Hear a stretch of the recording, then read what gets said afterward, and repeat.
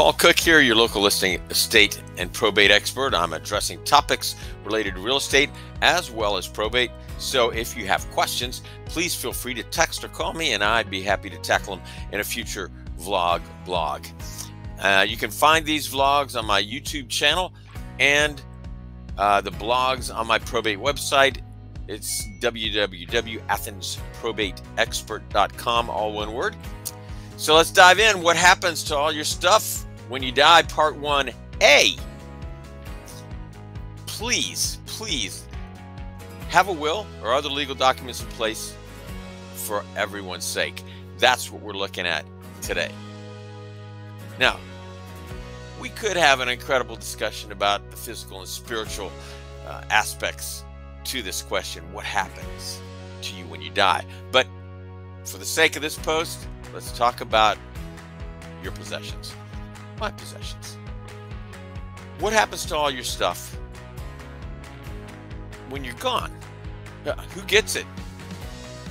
How does that happen? What's the process? What can you do to help make this a good thing, make it a blessing for those who receive it, who are left behind and have to walk through all this?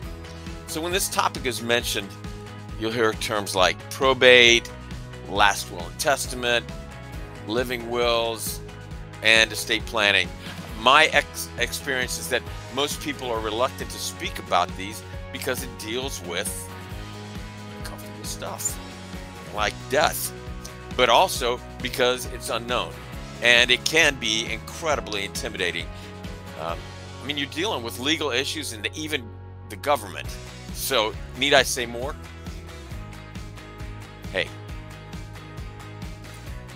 it can be my temptation as well. Yet everyone has someone near to them who dies. And spoiler alert, everyone dies except Elijah. It's a reality of life.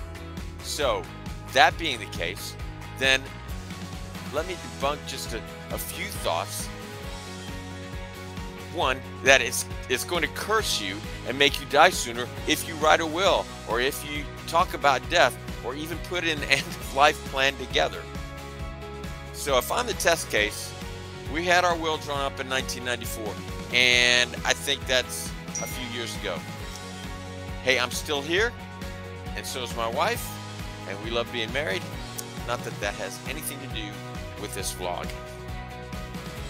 But death is painful. It's hard to lose a loved one.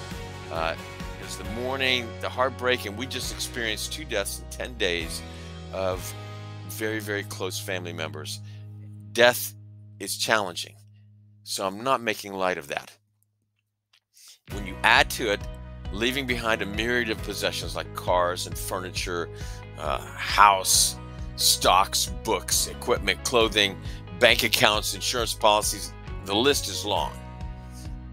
Along with the inheritance process that ensues, and it's just quite overwhelming, even in the best of circumstances. So, on a personal note, we've had relatives who've had everything ready with all the legal documents in place, and it's minimized the stress on the heirs and the executor, which I was an executor on a couple, and it made a quicker process. But we've also experienced relatives who had nothing in place and everything had to go through probate, and some even without a will. So the legal term there is intestate. That was incredibly stressful, difficult, and it was a long, drawn-out process. So I don't want anyone to have to go through probate once, much less twice. So I put together a team, also a website, to handle everything to do with estate and probate as well as real estate. And I've dedicated resources to this end to help serve you in this process. The website again, www.athensprobateexpert.com. I've even written a book on it. Truth is, with just a little time and expense and being purposeful, most people can avoid probate altogether for their heirs. And Georgia has done a great deal to help you be able to do that. Now, the best way to Avoid probate in Georgia is by creating a revocable trust for the estate. You can place all assets in that trust and name a beneficiary who will receive those assets after the person is deceased. Now, I'm not an attorney, all right, so take that with a grain of salt. Here's another option. Name beneficiaries that are outside the will. For example, if you have a bank account, you may have someone listed as payable on death, POD. Other accounts and assets may offer that option, or a transfer on death, a TOD, which prevents the need to include them in probate.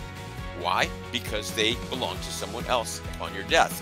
TOD means that the account or assets ownership transfers to that new person upon the death of the original owner. These may include things like retirement accounts and even vehicles that have a POD or TOD listed. Now, I'm going to stop right here on this part A and continue on in part B with more encouragement and ways to avoid probate for your loved ones. In the meantime, if you have need of an attorney or an estate planner, I am happy to point you to some excellent ones that I personally have used and others in my family and beyond have used. And if you want more information like this, I'm happy to schedule a time to talk with you. It's free. There's no obligation. I'm just happy to help. Or you can even go out there and get a free copy of my book on selling an inherited house. It addresses this and other probate issues. You can get an electronic or a hard copy. Go out to my website, www.athensprobateexpert.com, or call or text me at 706-714-8553. That's 706-714-8553. Until next week, God bless you.